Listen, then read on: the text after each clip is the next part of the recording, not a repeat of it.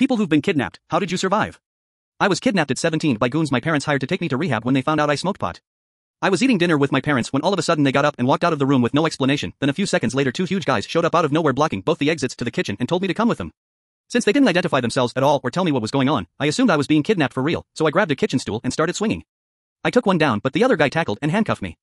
After they forced me into a car, they explained who they were and that they were taking me to a wilderness program in Georgia.